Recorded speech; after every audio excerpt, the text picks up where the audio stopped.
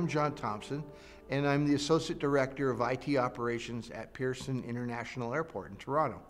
Currently, we're working our way towards being the world's best airport. Today, IT plays a very pervasive role at Toronto Pearson, where IT is becoming part of the day-to-day operations in Pearson. For instance, the baggage systems have lots of controls, and delivering people's bags to the airplane on time is very important. Or if you want to talk about de-icing, when you de-ice a plane, it's very important that we get the right amount of glycol that's being used to de-ice that plane. When we're checking passengers in, the passengers were able to pass through the airport efficiently. When we deal with U.S. Customs, were we able to give the U.S. Customs the information they needed to pass people through? A lot of people don't realize that Pearson Airport is the 4th largest point of entry into the United States. And we have a lot of U.S. Customs work that we have to do to make sure that we adhere to the U.S. systems. So IT plays a critical role in all of that. The previous tool, I think a spreadsheet might have worked better. But that being said, the Symphony Summit tool we looked at as an opportunity to be able to take us forward into the future. We want to be able to better predict and solve problems. The other thing that we've been really looking to do is bring down our mean time to repair. That's critical to be a world-class airport because we really don't want anything out. One of the things I did when we instituted Symphony Summit is I collected all the out-of-order signs in the airport so that no one could put an out-of-order sign on any of the kiosks in the building. I think it's a report card on how IT is doing.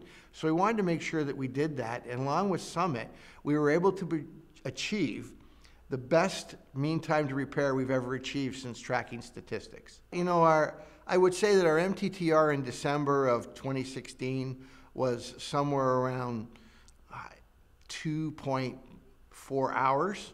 Today it's 1.39 hours, and that's on all tickets. And Symphony Summit has brought our biggest percentage drop since we instituted it in the last 3 months. Symphony Summit has allowed the business to open tickets quickly. The key here is when you have an issue with a service or something like that, you don't want it to be a hassle to open the ticket and it become this long, endearing process.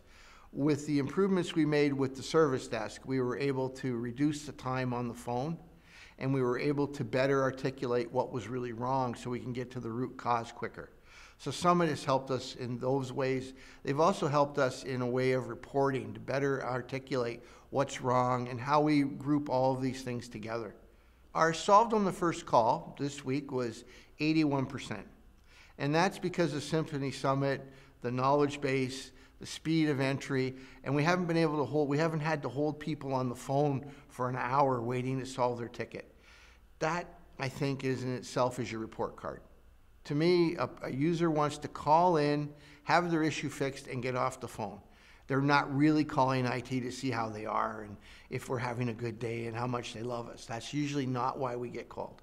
Well, interestingly enough, this month we had the best customer satisfaction score we've ever received. We also raised our survey return rate by I'd say about 20% came back in on more surveys being completed. Because of the way Symphony presents the survey to the user, it's much easier to fill out and give us back feedback. So this month, our CSAT, I think, was the highest number we had ever had, and it was 96.5%. It's just easier to access. Has a lot better search engines, search tools, the way it works off the keywords. It's just better all around. A lot of the things in our old system, we had to duplicate tickets. We'd have to open in one, then we'd have to close that and open another, and it was very difficult to call something in. Summit has cleared all of that up for us. And what we've done is with the ability to Summit to have a mobile app, when the technician finishes servicing the machine, he closes the ticket right on the mobile app, and it reduces the time to go back to his office and have to enter in why it closed. A big improvement over what we had.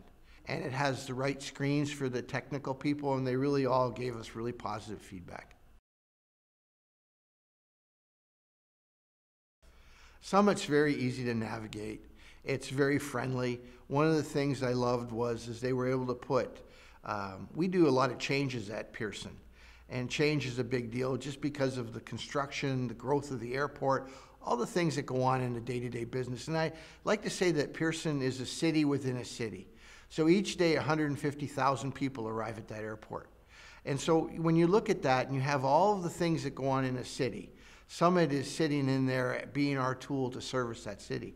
But one of the things that it really did is it helped us just get through that noise faster, be able to articulate it back to us quicker and work through it. One of the things that Summit allowed us to do was we had a real struggle with onboarding employees because of the way our old ticketing system worked. It opened multiple tickets at the same time, and we had a plan of hope that it got done. And in IT, hope is not really a plan. So what we decided to do is when we put Summit in, we really worked on our workflow engine to really articulate what we needed for our onboarding.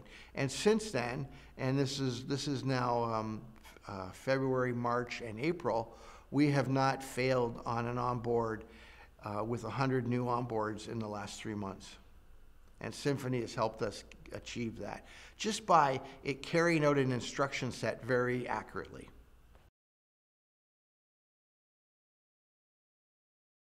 Very proud of the Summit implementation at GTAA.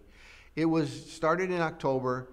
It was a team of Summit, WePro, and my own staff that worked very hard to implement, and we delivered that project on time and on budget. And on the date we said we were going to launch with very minimal and defects. It's probably the best implementation of an ITSM tool I have ever used. I'm very proud of the way it works. I think we had 2 or 3 little corrections that had to be done, and since then it hasn't missed a beat. And it's delivering the value that we were expecting it to deliver. A quick installation, very agile, and done on time. Most people don't think about IT that much. They think about IT as much as they would the air conditioning and heating. If the air conditioning is not working and it's a very warm day, they're thinking about the air conditioner. That's kind of what IT is like. If IT is not working, they're thinking about IT. Otherwise, they take for granted that it should just work. Our job today is very different than it was back then because now everything is IT. It's pervasive. It's in everything. It's in the phones. It's in communications. It's in mobile apps. And it's growing exponentially. So tools like Symphony Summit are the tools of the future that actually grow with your business, that you can use it in different ways. I have a mobile workforce. I have a non-mobile workforce. I have people using knowledge bases. I have people who want to give a ticket by email, people who want to phone a ticket in, people who want to chat with us, and Symphony Summit allows for it all. It also allows for those ideas of major incidents. So now that IT's become so important, a major incident becomes a big deal. We can shut the airport down. One of the interesting facts most people don't know is if Pearson has a problem, the rest of the country feels it because all of the airports work with Pearson. So we need to make sure that that world-class airport that we want to be is running like it should be. And I think I'm very happy that I got to influence the selection of Symphony Summit and that we were able to put that in because I think Symphony Summit is a world-class application working for a world-class airport. Interesting you should ask that because automation is the thing we've been talking about the most lately, which is the machine's ability to, fix a log file in a server, autocorrect itself, open the ticket in Summit, and close the ticket that it autocorrected. The future for me is having the machines open a ticket, close a ticket, but also understand when it opened and closed that ticket, what went wrong. And then it would open a problem ticket to say we need to do future work, look at it and self-correct itself. It's going to take time to get there, but that's the future. The future in an airport is people may walk through an airport and they'll be digitally scanned and we'll know who they are and they won't have to show their ID 5 times while they walk through all the security gates. That's kind of what IT needs to be. It needs to know what we're running, where it is, how it's working, what went wrong, and it fixed itself, and then told us what it fixed. And I think that's the future of where we need to get to. Yes, We think that artificial intelligence and self-healing will be the future of IT. I don't think that you're going to see a lot of heroes running down to the server room saying, I fixed it. That will be the Symphony Summit technology. Well, interesting you should ask that. One of the things I can tell you about is baggage, because it's near and dear to my heart. But when a baggage system misbehaves or it breaks or there's an IT problem with baggage, every 10 minutes we're processing 400 bags. So let's just say that it takes me 20 minutes to assemble the team, to put the major incident together, to get everybody on the phone to start talking about the problem. I already have 800 bags on the floor. That's 800 people who can't get their bag to the plane and to their destination. And they're not really that happy with me at that point, and they don't really care about a lot of that. What we need to do in IT is to turn our IT into solving problems in minutes, not hours. So a mean time to repair should be 10 minutes, should be 5 minutes. How do I get there and quickly? And that's why I think about artificial intelligence, automation, what Symphony Summit has been doing with NFC chips for us. Those are the things that are going to get our tickets down to minutes, not hours. And I'm excited about that because that's what a world-class airport needs to be. One of the things you have to think about also in IT when we have a problem, if I go back to the baggage instead of the bag, now that these 400 bags are on the floor in Pearson, I have to now get those bags, or the airline does, and us, have to get those bags to where those people have flown to. Now that might be a flight behind, they may be on cruise ships, and we got to fly it to a remote location on a cruise ship to get them their bag, all of it. And that amounts to many hundreds of thousands of dollars. And that's where IT really has an impact.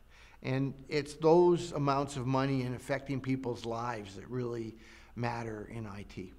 IT is very pervasive within the airport industry now because of the nature of the business. So, you have IT running baggage, you have IT running all the information screens, you have IT running the code generation plants, you have IT running the de-icing facilities, you have many switches, we've got lots of customers. One of the interesting things, we're a very large landlord. And the landlord is all those restaurants, and they all have ports, and they all have IT equipment. And we have about 40,000 ports we maintain throughout the airport for different businesses and for our own. On top of that, we have monitoring, where we're monitoring baggage systems, where we have to have a physical person actually monitor the baggage system. And we've spent a lot of money this year, about $750,000, to just have people monitor the baggage system. And that's to look to see when the problem happens so that we can fix it in minutes. IT is so important to the operation today that it no longer can go without it for any length of time. Where years ago, perhaps you could run without a computer, you could do things manually. That's not the way of today's world. You do need the computer there to assist you.